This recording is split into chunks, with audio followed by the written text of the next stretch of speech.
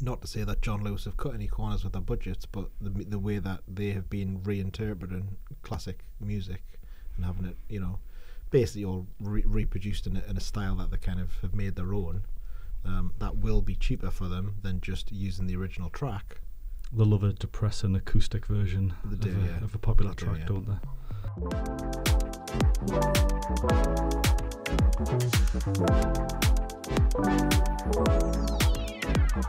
Marc's trademark, you're going to hear it. I'm going to laugh at it every time now. You know when something's pointed out to you. Marc's trademark of Didn't realise I'd trademarked that noise. You should, yeah. That's your audio ident in life.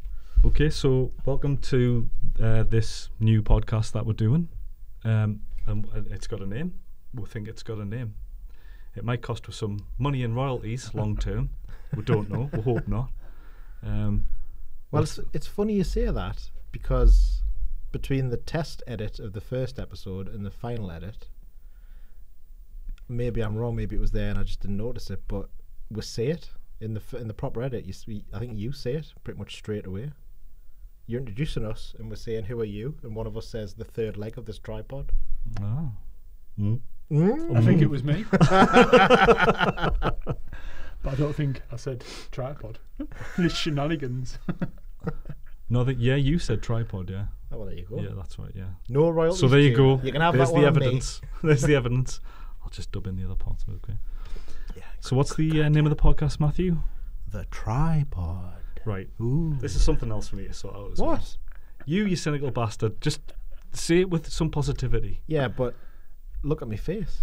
I've got a nice big smile. But just because I said it that way doesn't mean I'm being negative about it. I'm building it up, man. I'm building its part up. The Tripod. And the tagline. That's going to sound good. And the tagline. It's going to sound good. Behind the creative. Yeah, I think you're right. Yeah, so welcome to that anyway.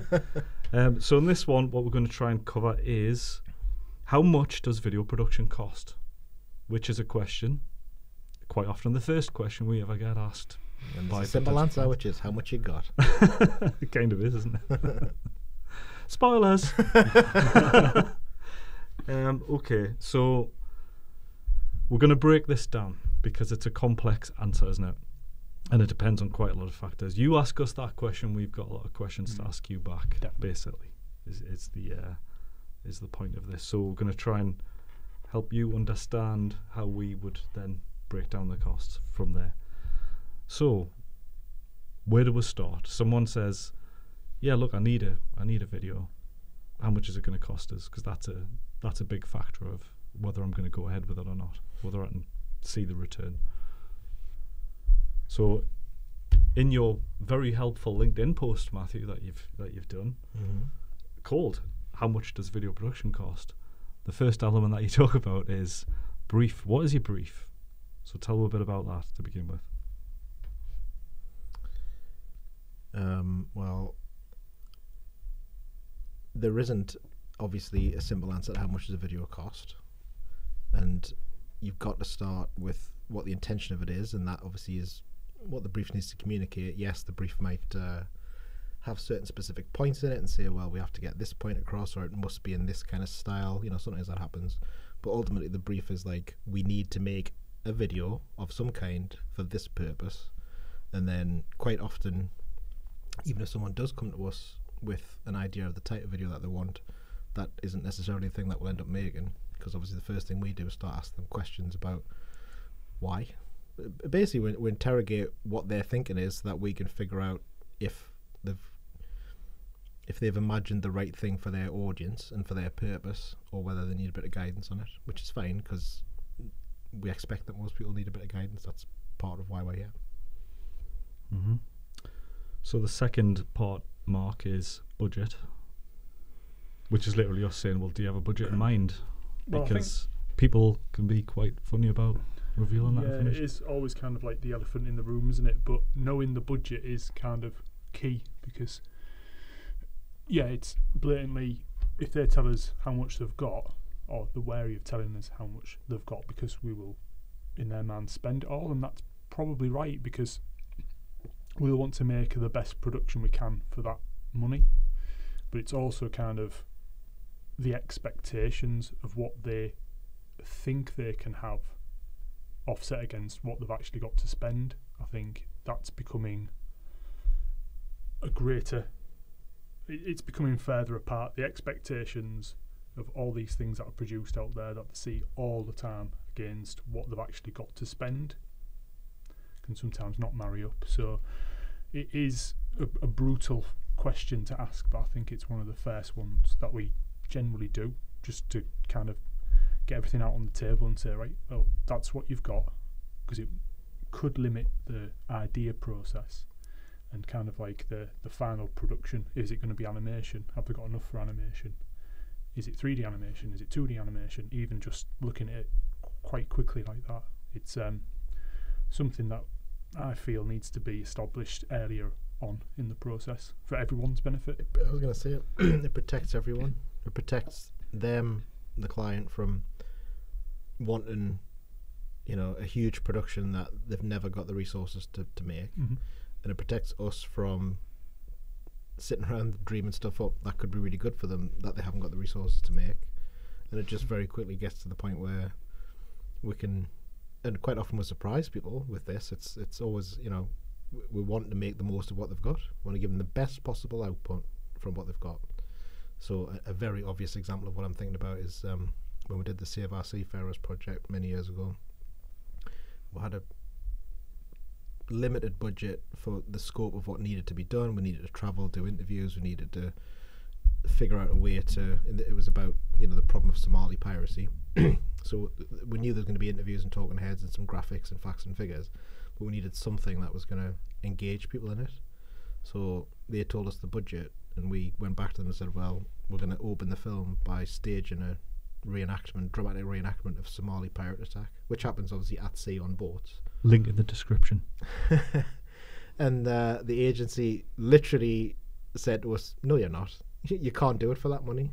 And then we did it on the Artist Award. Mm-hmm. So I suppose the flip side of that one as well is when we did some animations for a local body, and target audience was children, and we felt it needed a specific style and delivery, visually, creatively, and from a voiceover point of view as well.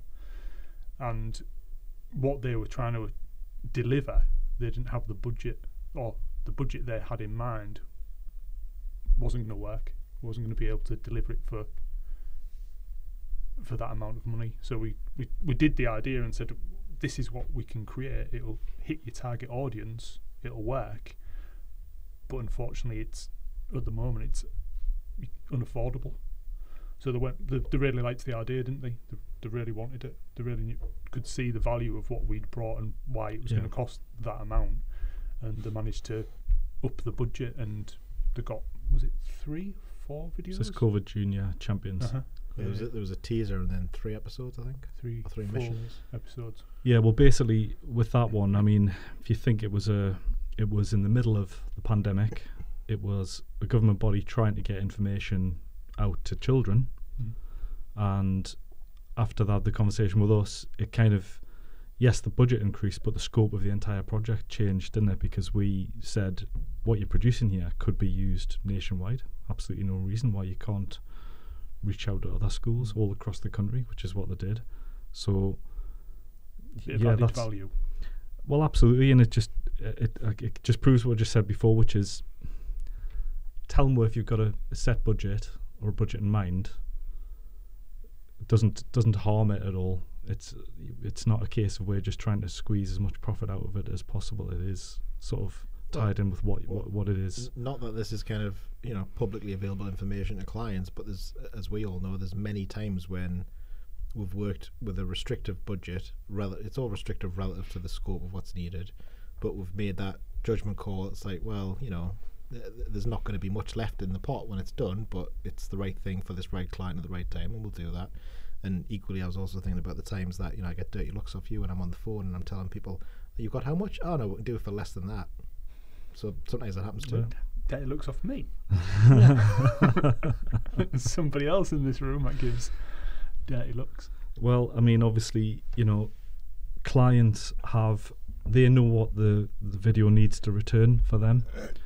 So there's always an idea in their mind of what they can afford to spend and what the return is. So, so I think we've agreed it's definitely a good thing if clients are just open about the budget, and that helps. The takeaway is we are genuinely committed to giving them the best possible thing they can get for their budget. We're not there to judge the budget. Obviously, if sometimes it is just too small to do anything reasonable with, and you have to have that conversation. But generally, it's just about we are as invested in the success of it as they are. If it works for them, it works for us. So we're moving now into the kind of actual stages of production, starting with pre-production. How much does pre-production impact the actual cost of the client? Depends on the project, doesn't it?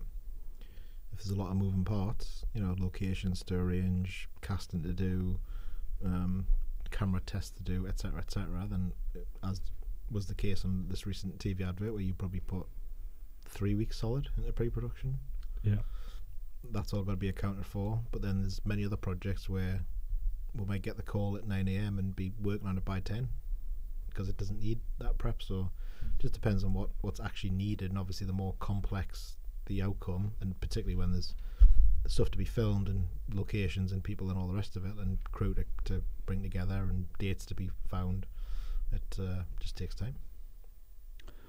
Again, that's probably tied in a little bit with locations, which I think is probably one of the more obvious ones.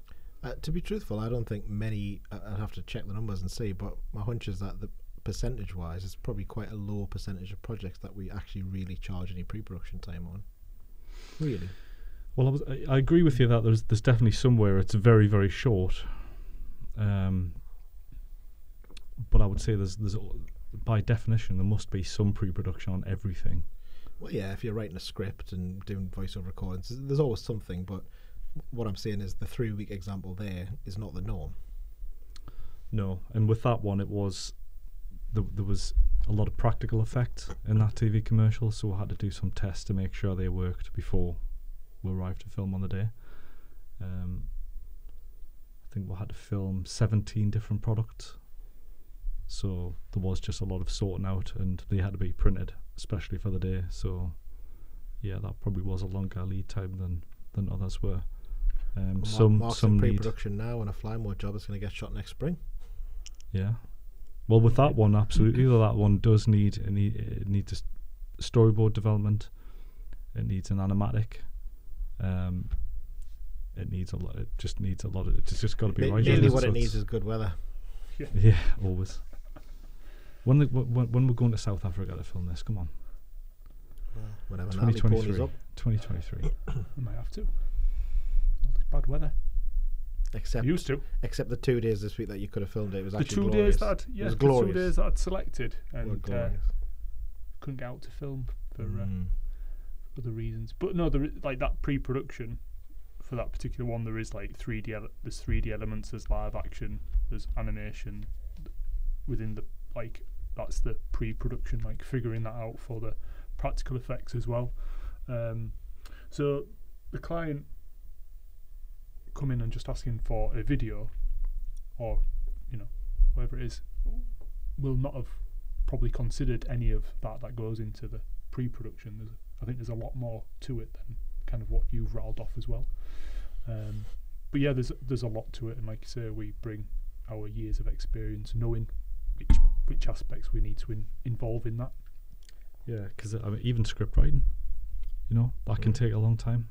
Even if it's a short, even if it's a 30-second commercial, getting the script absolutely right. And if it's a TV commercial, you've obviously got ClearCast tied in with the pre-production process. So I don't know what that camera's doing. I don't know if that beeped. I don't know if that's a good beep, a bad beep. I don't know. I might have. Well, that It definitely heard you. I was going to say, it's like me throwing my voice there, making a little sound. Ryan's watching us from home. It's back on. Yeah, so even just the script, what other things will be involved in pre-production that we haven't mentioned so far? Location scouting could be one. Well, if it needs actors. Pretty common. Yeah, casting, You said things we hadn't mentioned. I already talked about both of them. crew, Oh, sorry, gathering crew. Yep, mentioned that. Have you really? Mhm. I've got to listen more. It's quite a good podcast. You should tune in. Well, I'll catch it. I'll catch it in the edit. Well, yeah, I mean, we talked about locations, casting, crew, tests, writing. Locations, obviously, Runkee included in that. Sometimes just research, I suppose. We haven't talked about that, but sometimes you just need to sit and read stuff, read up on things, learn a new technique, even. Sometimes that comes into it. Set builds. Yeah. More and more set builds. Production. The glitz, the glamour of production. Yeah? Mm-hmm. Oh. It's become sentient. Right? That camera is the star of the show now. That's this week's guest. Yeah, so production, again, I suppose there's a lot of obvious parts to this as to why what the production is going to affect the cost. Including, you know, how big's your camera? I remember pitching against a competitor, and the client seemed obsessed with, I'm giving this job to whoever's got the biggest camera. Did he really mean camera, though? Is that your guts? I apologise. Bad Do you need some time for your McCoy's stomach crisp to or rumble. what? I know. Just hurry up. You need some McCoy's crisp. Let's get through these. I've got somewhere to be. Yeah, so open anyone. What you're filming, where you're filming it, how many people you need to film it, what weather conditions you need to film it. Is it indoor? Is it in a studio? The list goes on and on and on. Like How big's your camera? not how big, but definitely which camera you're going to use. Whether it's a camera that you need to rent in, whether it's specialist equipment you need to rent in, all kinds of stuff. Mm-hmm. Post-production. Again, a lot of easy points to consider here. So, how long is it going to take? How many editing days is it going to need? Does it need animation? Does it need graphics? Needs a sound mix? Does it need music? The pulling together of the thing in post-production is, it's a really fun part, but for some productions it can take a long time. We produced a TV commercial this year with CG hippo that needed to be added into live action shots. Took a bit of time, didn't it, lads? It did. Sort As opposed to last summer when we rattled off about 4 in 4 weeks that were all just pretty simple, straightforward, one-day live action shoots and edits were out the door a couple of days after we shot them. Yeah, the basic edit can actually be really quick to get together, to get a kind of rough pass and get a feel for the flow of it. But once you start adding in the finesse into that, getting the sound kind of evened out, colour grading, all the effects and everything that has to go in. Plus, you've also, if it's TV, you've got the mastering side of it as well. Making sure because it has to go to Clearcast for review, and when it's finished, it has to go to the broadcasters in a very specific format. I think that's it with that post-production that you've said there, with a TV commercial coming together quite quickly, like a day or two, like to get the edit down. I think but that's based on a lot of the work that's gone before that in the pre-production, like nailing all those elements down, making sure everything's going to run like clockwork. So when you do come to edit that commercial together based on the storyboard, you've got it all in front of you. You've got all those. You've done a lot of the work already before it's even in the edit. Unless, of course, there's a lot of post-production graphics that you've got to do, like you've said. I always get a little bit confused of, like, if we're just doing an animation, solely an animation, is that classed as production or post-production? Because you refer to animation there as post-production. Mm-hmm. Actually, if it's just purely an animation, that is the production. So then then there is not as much in the post-production because it's just your audio that you're doing. If that makes sense. Mm-hmm. So there is a little bit of a kind of a balancing act sometimes, depending on, again, what the project is, what we're creating. If it is video and animation, or just animation. Mm-hmm. Well, the post-production it's a bit of a playground as well, isn't it? because even with the plan you've got in place, there's still scope to make more improvements, and people still kind of suggest ideas. I've just looked at my phone there and seen some comments on an edit that we've got out for review at the moment, and the client's full of ideas and come and try this and come and try that. And to be fair, quite often that's where you do just find little bits of magic, little extra things that you can add, bits of finesse that just push it even further. So that's definitely my favourite part of the post-production side, where everything comes together, and that's when you start getting the great reactions, isn't it, from obviously the team, the client. I think that's it. One thing we haven't mentioned there about the post-production is that there's passes, several passes as well. So it's not just post-production, isn't just delivering.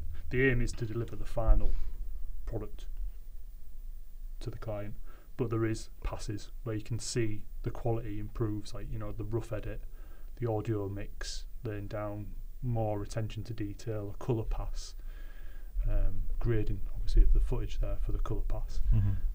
So it builds up layers and it just improves as you go on. I'm going to give a plug to frame.io, because that's the platform we use to show clients edits as we're going. And the platform allows them to add comments and kind of draw on the footage, everything. So that's a really great tool, isn't it, to let the client actually have their input on the work as it progresses. It's been so beneficial for us and the clients, really. And the feature where you can side-by-side review version 1 against version 2 or version 6 to see like the progress as well. I think that's a great feature. And I believe the guys that invented it was bought out by Adobe, wasn't it? So I hope that they've been handsomely rewarded for all that good work. A couple of pretty pennies each. Yeah, well done. Do you remember how we started using Frame? I don't actually. Oh, really? Yeah. Well, It's contagious. well done, Marc. Thank you. Thank you. You're welcome. There's your feedback. I'll send you the odd frame as well.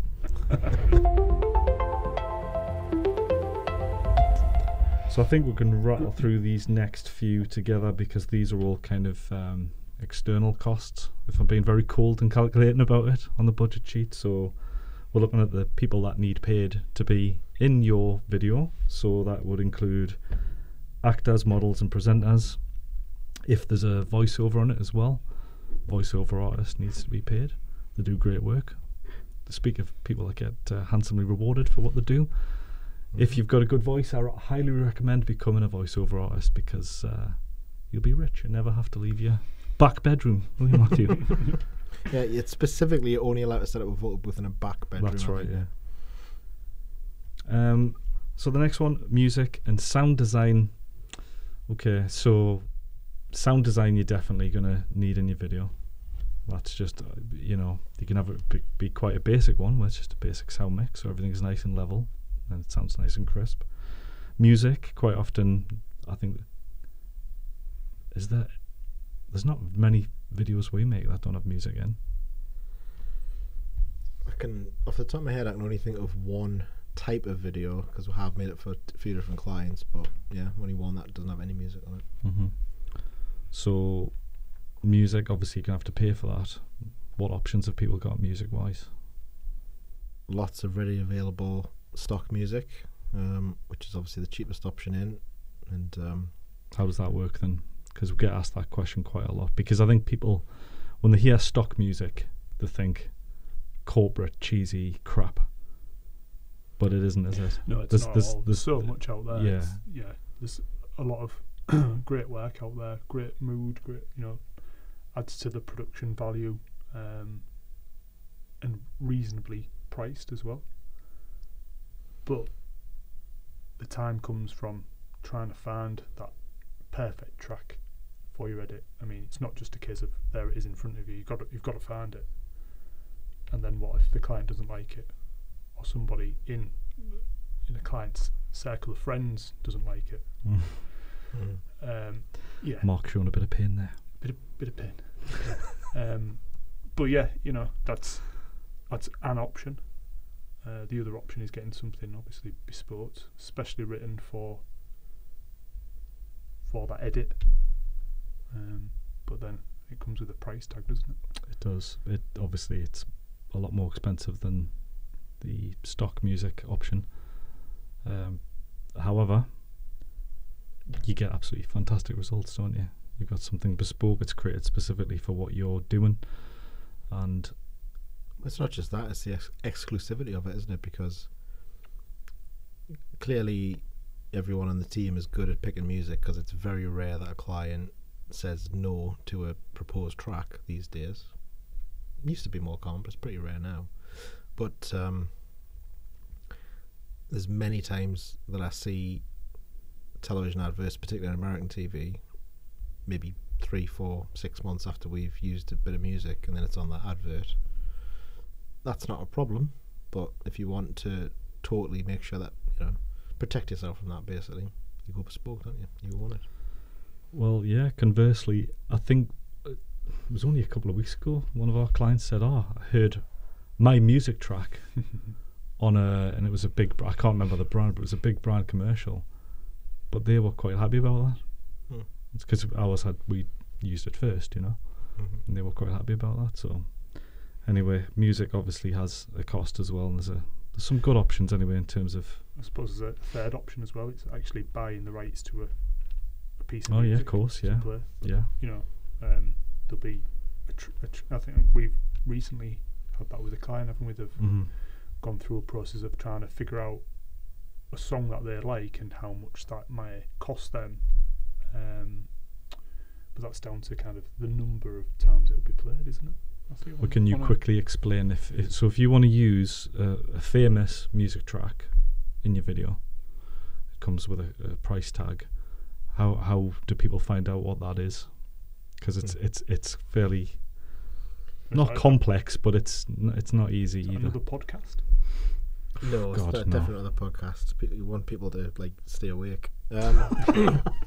Okay. Not necessarily. There's a big market in helping people get to sleep, actually.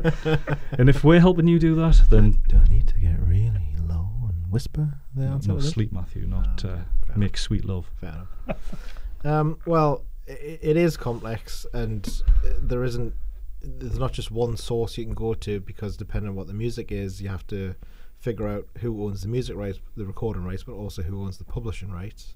So sometimes that's controlled by the same company, but not necessarily. So you've got to make inquiries on that. There's quite often a bit of research that needs to go into that. Sometimes who wrote the song becomes an issue as well. And then you've got the same questions that you normally have to deal with, which is, well, how is it going to be used? Where's it going to be used? What's it going to be used on? Particularly when it's a known song. There's obviously lots of famous examples of musicians refusing permission, even though the deal's maybe being done by the record company and there's millions of dollars sat on the table. They still say no because they don't want to be associated with a brand or whatever. And then there's a side option from it as well, which is you can also, at a much lower cost, commission someone to kind of recreate that music and sing their own version of it. So not to say that John Lewis have cut any corners with their budgets, but the way that they have been reinterpreting classic music and having it, basically all reproduced in a style that they kind of have made their own, that will be cheaper for them than just using the original track. They love a depressing acoustic version of a popular track, don't they? Well, should we say how much Leo Sayer wanted for that track? If you can remember, I can't remember. Which track was it again? You Make Me Feel Like Dancing? Feel Like Dancing, that's the one. Which I did a test sheep dancing to it. Was it not... Link in comments. No, that got binned. No, it's still on YouTube. Is it? Dear. Well, the concept got binned anyway, so as good as. So how much was it then to license that track from? I think it was... I can't remember which one it was. The composer. I feel like it was a minimum of 30, but somewhere between 30 and 50, I can't remember. 30 and 50,000. Yeah. I'd say it with the respect it deserves there. Okay, Mason. Yeah, so expensive. But then you might hit on one. Well, one artist might say, yeah, you can have it for like it's all relevant, isn't it? Because you're saying it's expensive, but that was for a local TV campaign. if it was for a national ad, it would have been multiples of that, and it's only expensive relative to the overall concept and budget, isn't it? Yeah, and I think certainly if a client goes into it thinking I have to have a known bit of music, then you can have that conversation up front. You can tell them what it's going to be, and I think unlike in the past when, to use an obvious example, you'd cut something together for a council or a little charity, and they'd say, oh yeah, can you just throw M people, what have you done today to make me feel proud on there? And you're like, well, that's not really how it works. No, you can't do that. But that doesn't really happen anymore. I think generally if people, to be fair to them, they did understand it was going to cost them big money, more money than it would cost to actually produce the advert. But that's for them to weigh up and decide if it's worth the spend, isn't it? Well, yeah, there's quite a few TV commercials where when people recall it, they're referencing the music. Yeah. So, we're not saying that the music's not worth it at all, because it can be the cornerstone, can't it, of the entire endeavour. So, but yeah, so that's music covered, I think, now. So moving on to the last one, which is just different languages. We speak English, but does your target audience, or does it need to go into multiple countries? Obviously, that would come with a cost as well for the translation itself has a cost. Is it going to be dubbed with a different language? And which one is it? It's German, isn't it? So if you make a 40-second video and it's in English, and the client says, right, we need that in 6 other languages. Right, fine, we'll get the translations done, we'll get the VO people to do that. They'll all come back and they'll all be, on average around 40 seconds. French might be 39, Dutch might be 37, German, minute and 30. So there's obviously some work to do with different languages if that's what you need to do.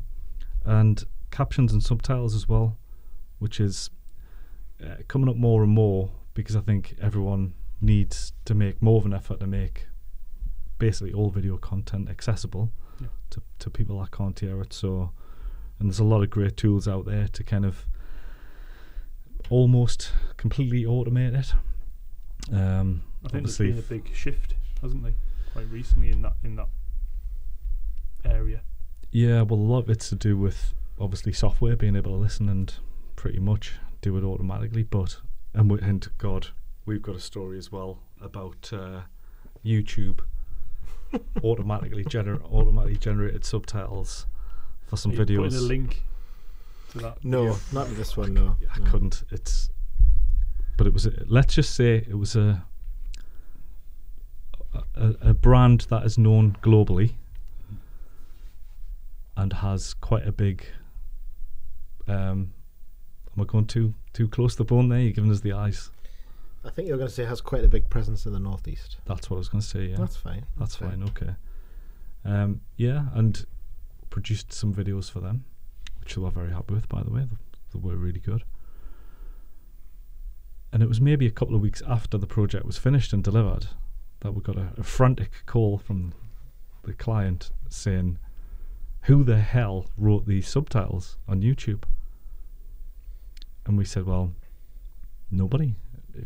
Obviously, we'd given them the video files. They had uploaded the video files to their YouTube channel. YouTube did its thing, which is, right, I'm going to listen to this. And if you don't give me a subtitle file to put on, I'm just going to listen and generate me on. And some of the shit it was saying in that subtitle file was unbelievable.